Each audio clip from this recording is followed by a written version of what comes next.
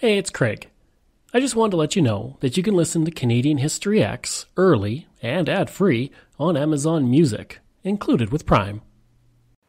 Greetings and welcome to another episode of Canadian History X. If you'd like to support the podcast, you can for as little as $3 a month.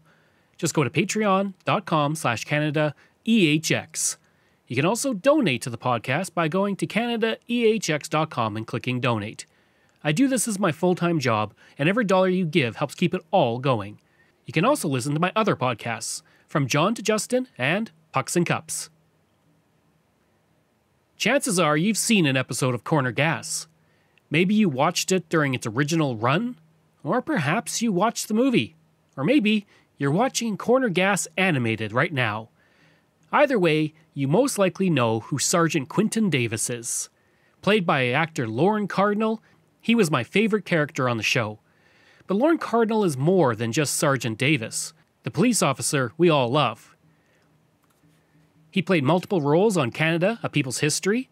He was also the first Indigenous student to ever graduate with a BFA degree in acting from the University of Alberta, which he did in 1993.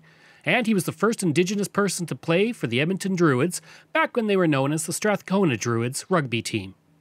But on top of that, he's created a production company with his wife, Monique, called Through and Through. He's acted in numerous things, north of 60, many stage productions, and most recently in a reoccurring role on FBI Most Wanted. I had the pleasure of talking with Lorne all about these things, what he's up to, what's coming up, and more. So let's get right to it. But before I get to the interview, I also want to say happy birthday, Lorne, because this episode comes out on his birthday, January 6th. How have you been over the past year with COVID and lockdowns and all of that? We've been doing all right. We've been hunkered down here in Squamish. So, my wife, Monique Perteau, has been busy putting the bones of our production company together. So when everything lifts, we'll hit the ground running, getting a slate of ideas and slate of projects together. And yeah, putting on the bones of the company and all that fun business stuff. Tell me a bit about the company. It's called Through and Through Films. Through the long way, and then through the short way. So it's yeah. So we're looking for we're international co-productions is what we're focusing on, and so we offer our skills as producers and writers, directors, and yeah, that kind of business. And executive producers. Thanks. Executive producing. Nice. Yeah, we can send you a link if you want to afterwards. Yeah, that would be great. Absolutely. Okay, perfect. Yeah. And I guess the next question is in regards to, and I hope I pronounce it correctly, were you surprised to get the August, is it Schellenberg Award? Yeah. Yeah. So yeah, I guess kind of a surprise to get that. Were you quite shocked when they let you know?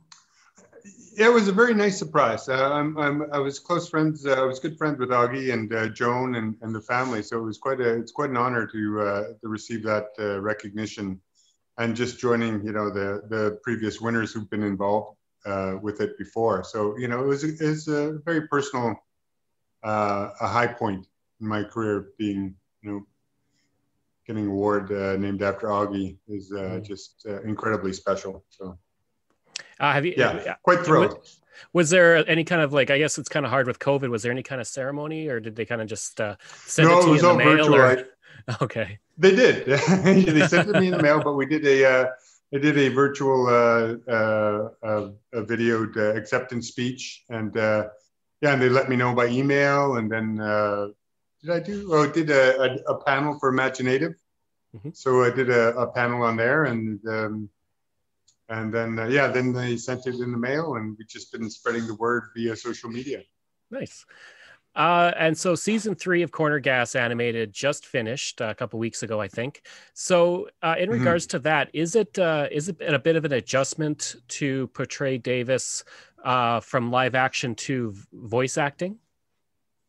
It is, because voice acting requires different set of skills. So you have to be really conscious that you're telling the story with your voice. So when we're recording, we actually add physicality to our delivery to help with the sound.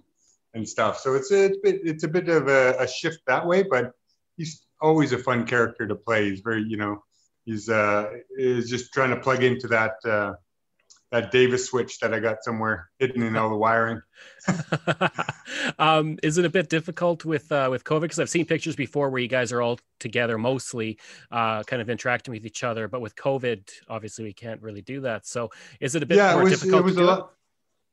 It was a lot more fun before COVID, because it was nice to be in the studio with everybody. We had a lot of laughs, and we'd be doing a lot of goofing around, and they would go, okay, let's go. Oh yeah, right. Yeah, we got to go to work now. But so I miss hanging out with those with my favorite people, and so yeah, making the adjustment. It's a bit. It takes.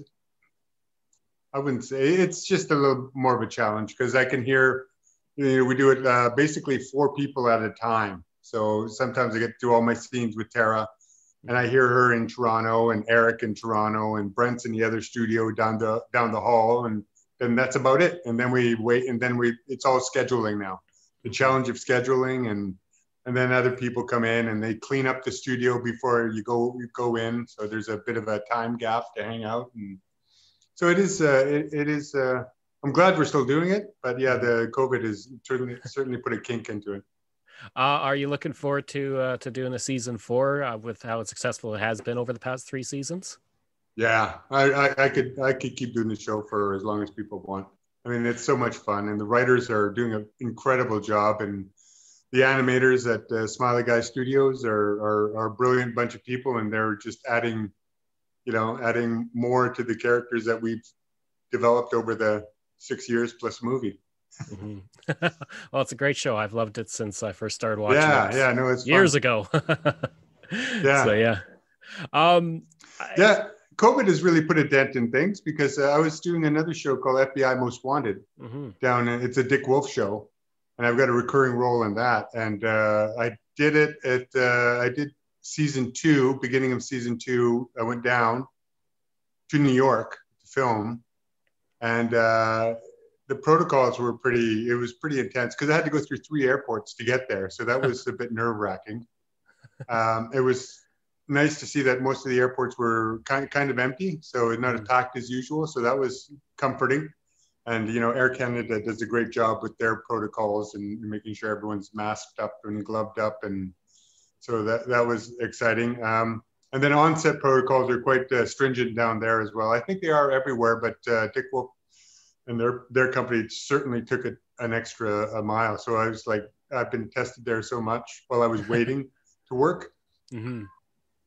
Twice a day, and before you show up on set, before you even get out of the van, you get a temperature reading, and then you get taken to a rapid COVID place and get tested there. And then if you're clear, then you're taken into set with 2 people per van. So there's a big 15-seater van, and there's only the driver and 2 other actors max. Mm-hmm. So it's the distance keeping us apart from each other is it's the hard thing. Mm-hmm. But nobody wants to spread this virus, so we're all abiding by it. And when you get to set, there's pod areas. You belong in pod A. You can't go visit people in pod B or pod C. You have to stay within your pod. So and we have COVID police walking around to make sure everyone's abiding by the rules. Jeez. And it's worked. It's worked. I mean, it's worked, because we can't mess around. This virus is we can definitely stomp down the spread of it if everyone just adhered to wearing a mask, washing your hands, keeping social distance, basic non-intrusive exercise. And I don't know why people resist. I mean, it's personal freedom is not good enough. Personal freedom doesn't give you the freedom to infringe on my health, threaten my health or my family's health. So it boggles the mind why. Yeah, people would get the message. We could be in a much better shape than we are right now. Instead of watching numbers go up, we could be watching them flatten out. Would be awesome. Without a doubt. In regards to FBI Most Wanted, like in Canada, obviously, everybody knows you as Sergeant Davis, but you also have a habit of popping up in things like we had mentioned before with Canada People's History. And then I was watching Fargo, and suddenly you're getting your teeth worked on by Billy Bob Thornton. But is it a kind of a change to do something with somebody like Dick Wolf and a serious show like that is so far removed from the character of Davis? I love it. That's what I look for. I go look for those challenges, change of paces, because I can, you can only play Davis for so long before it's like, okay, I need more depth. I need to flex my acting muscles more than than playing Davis. I mean, he's great, he's fun, but he's two-dimensional character. So the challenge is bringing life and making him believable in his two-dimensional world, because he doesn't have a lot of depth. We don't have a long big back history that for him and stuff. We never see his family come up and visit him and that kind of stuff. So Dick, I didn't audition for the Dick Wolf show. They just reached out to me after they saw my body of work, as Jonathan Strauss said. They saw their body of work, and they just offered me the role because they didn't want me to audition for a one-line character. They said, "We just rather give it to you. We didn't want to, insult you by asking you to audition." I went, "Oh, that's so weird. That's so American. That's awesome." If that was more here in Canada, we'd be working all the time. But that's the sad thing about the state of acting in this country and in Canada is Eric Peterson and Corinne Coslow, they go through the same thing. They're masters at the craft, and then they go to the audition room with people who are just starting and stuff. So it's a bit of a slap in the face for all the work and body of work that you have behind you. 30-year career in various medias, and then you get relegated to being treated like you're just beginning, and you have to prove yourself to some wet behind the ears producer who just came in. So it's a bit insulting and hard, but that's Canada. We don't like to have a star system. So this year has been kind of a big year in terms of honors. You got the award, but then also, actually, I'm just outside of Edmonton, and at the Roxy Theater in Edmonton, there's the Black Box Theater is being named after you. Yeah. That's another huge honor. My friend Bradley Moss and we went to university together, and we did a lot of work at his theater that he's running, the Roxy Theater Network. And that was my haven, because I would do a season of Corner Gas, and then me and Brad would put in plans that let's do this show. So it would fall between. So right after I would, do Davis, and then I would go do Sam Shepard, True West, total flip of character and more. So it was very interesting, because I remember the first scene in Sam Shepard's True West. I don't know if you know the play, but it's two brothers, and one's a writer and the other guy's a drifter, a dangerous drifter kind of dude. And that's who I was playing. And I knew we had this opening scene, and he said, and then you just, and then we'd be waiting, and I'd wait in rehearsal, and then Brad would say, "Okay, you come in right now." I said, "No, well," I said, "I will, but I know this is what we have to do. You have to give me a chance to set up my character, because the audience won't go along with me when they first see me. They're going to see me, and they're going to go, 'Oh, there's Davis. Oh, there's Davis.'" So I had to take that first few minutes of just pacing around, downing a bit, crashing it, just and then glare at the audience. So they go, "Okay, that's not Davis. That's not somebody I want to mess with." Is that? And then they would be in for the ride, and then they'd enjoy the rest of the show. And I had people come up afterwards and say, "No, I like you better as Davis." But that's where my joy is playing a diverse range of characters, and always looking for that challenge, always looking for people who can push me and stretch me, and I can learn off of them.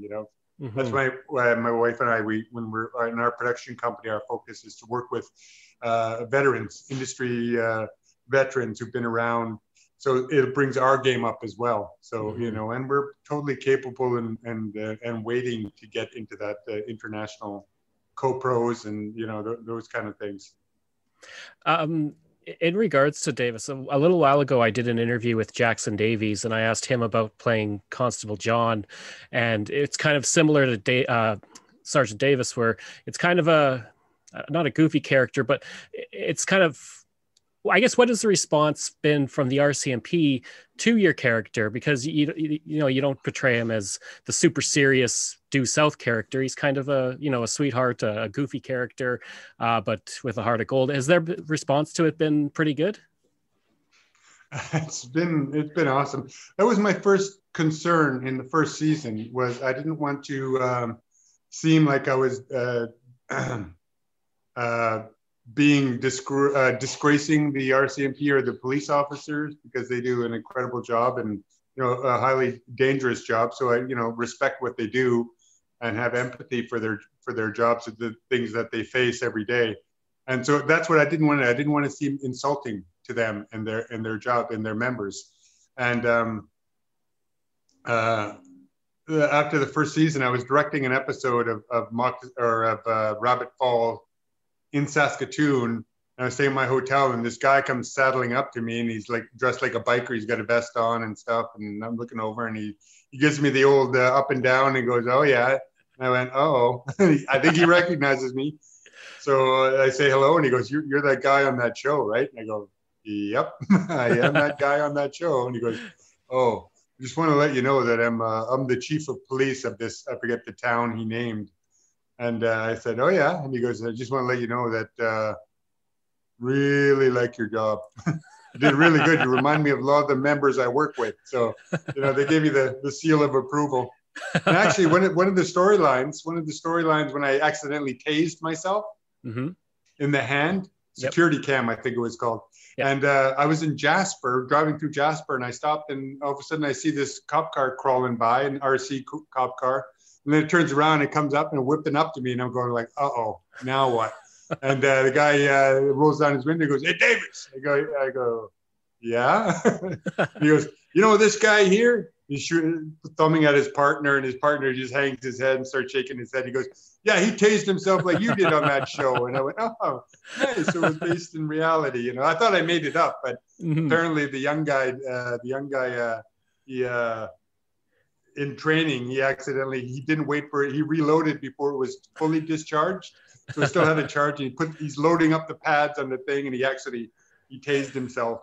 So the members got a good laugh at that. And yeah, I was in Beaver Lodge, Alberta, doing a school tour there, talking to kids, and I rounded the corner, and there were like 6 cops in the hallway, and I immediately flattened myself against the wall. Going, "Oh, what's going on?" And they all came just to hear me speak and talk and stuff and to meet me. So I shook their hands, took pictures, and because I have nothing but respect for the job that they do. So it was nice of them to come out, and they all love Davis. So mission accomplished. I didn't be disgrace or insulting in my portrayal of them. So it was awesome. Nice. And I've hung out with Paul Gross. Paul Gross and I, when we did a thing in 2005, the centennial, when the Queen came to Edmonton, and we're at the Commonwealth Stadium, and Paul and I were co-hosting the event and introducing all the acts and stuff. And as we were doing our rehearsal, we heard behind us this thundering thing. We looked behind, it's all the RC guys. I'm doing the RCMP charge on their horses, right? So of course my genetic memory kicked in, and I ran. It's like, what the hell? So I got the hell out of the way. And then they came by later, and going, "Oh yeah, they're," and they came and they kind of pushed past Paul Gross and went, "Hey, Davis." And I went, "Oh, new cop in town," right? And so he was like, "What's going on? They usually come after me." So it's good. That's awesome. In regards to your work this past year, like you said, FBI's Most Wanted, Corner Gas animated. Do you feel like this year especially we're seeing the importance of the arts, whether it's TV, movies, theater, things like that, to kind of get us through tough times like this? Well, I think the TV is helping us out a lot in that regards of getting people to watch and escape, but it's also making it very difficult for us to work as artists. The theater community has taken a hard hit because we have to be together to work together, and it's hard to do a show when you're in a bubble. I've done a couple of Zoom play readings, and it's interesting exploring the new media, but it's totally not the same. It's hard to get eye-to-eye contact when you have to look at a camera lens as opposed to a person, and so it's missing a gap. So that's the big challenge. And but it is nice because the medium of TV and audiobooks are helping people get through this time, and reruns. people are watching a lot of the Corner Gas reruns, the live action and the movie. And so that's awesome.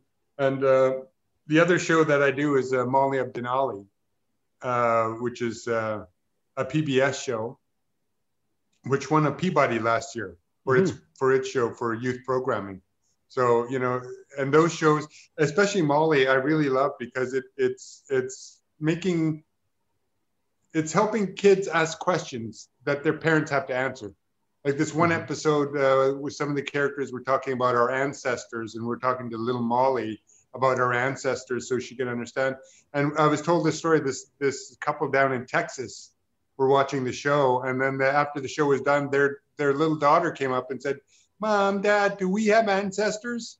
And it's like, oh man, that's awesome. So they're forced to answer that and talk to their kids about their family history and connecting on that level, you know. And I love, you know, that's the purpose of this medium, is to get people to interact, not just to dull the mind, but to cause conversation, to cause reaction, to cause interaction.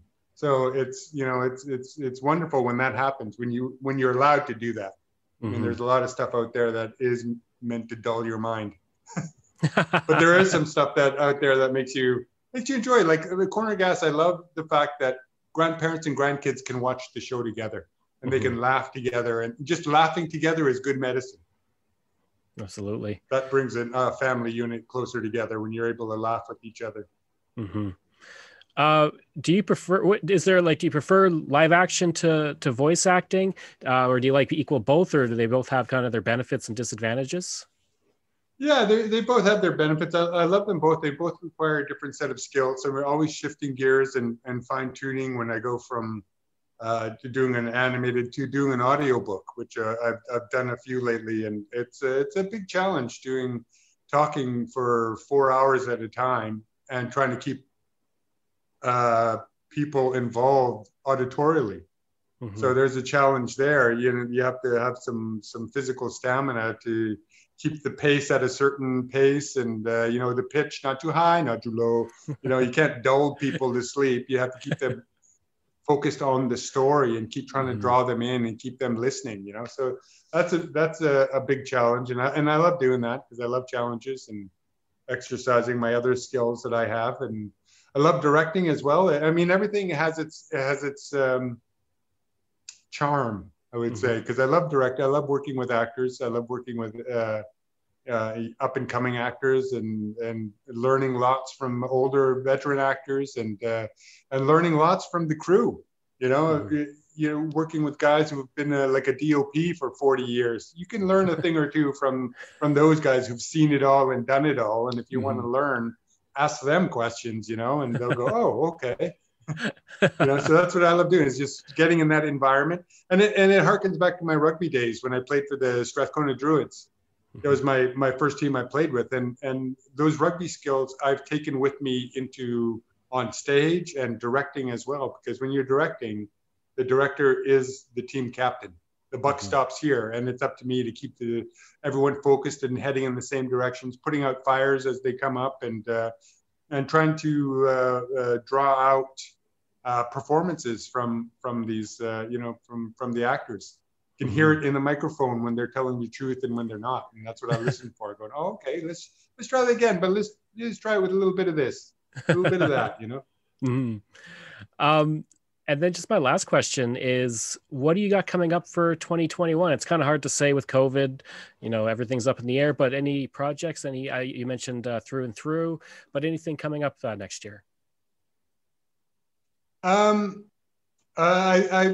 think I've talked my way into a couple of shows at Stratford, so I'm hoping that'll work out. That's on my bucket list of things to do, is to work at Stratford, because it's one of the, you know, premier Shakespeare festivals in our country. So I'd love to work there. So I phoned up the artistic director and said, hey, I'm Lorne Cardinal, and this is my you know, I do this and do. And they go, oh no, we've heard of you. We know who you are. And they're like, oh, good. Well, I want to come play. I said, oh, okay. Well, that'd be awesome. And so we're doing a couple of plays, and here's some options that you're going to do one or the other. And because of COVID too, Stratford's taken a big hit because they weren't able to produce a season. And And so they're when they're up and running again, they're going to do a season, but it's going to be under a tent outside of their theaters that they have there, and it's going to be limited seating because it'll be socially distanced seating, so maybe 100 people under the big top. So that's going to be that harkens back to the beginning of Stratford when they did it under the big top when it started in 1964 or whatever it was, 64, 67, I think they started. And they did all their shows before they had the theaters. They did them in big top tents out on the grounds there. So it's going to be a new beginning. We're going to start again. And then hopefully by then the vaccine will be more readily available and we'll be able to, be together again in an audience, on stage and in the audience. So I look forward to those days because it's very symbiotic. You can't have a great play without an audience. Without a doubt, because they play a part in all the productions that all the stage productions that we do. You need an audience to make things work. That's who we do it for. So I hope you enjoyed that interview with Lorne Cardinal. If you did, please leave a rating and review. If you want to reach me, you can. Just email craig@canadaehx.com. You can also visit my website, where you'll find hundreds of articles on Canada's history, as well as all my podcast episodes. Just go to canadaehx.com. And again, you can support the podcast by going to Patreon. Just go to patreon.com/canadaehx, just like all of these wonderful patrons have. And I apologize if I mispronounce any names. Nick Zinri, Pamela Elder, Shannon Marshall, Clinton Martinez, Dimitri Chauve, Aaron O'Hara Myers, Robert Dunseith, Todd Casey, Catherine Roy, Luke Guess, Vic Hedges, JP Bear, Jason Hall, Phil Maynard, Spencer M., and Iris Gray. If you like, you can reach me on Facebook. Just go to facebook.com/CanadianHistoryX. You can also find me on Twitter. My handle is Craig Baird, CraigBaird, and I'm on Instagram. Just search for Bairdo37. Thanks, and we'll see you again next time.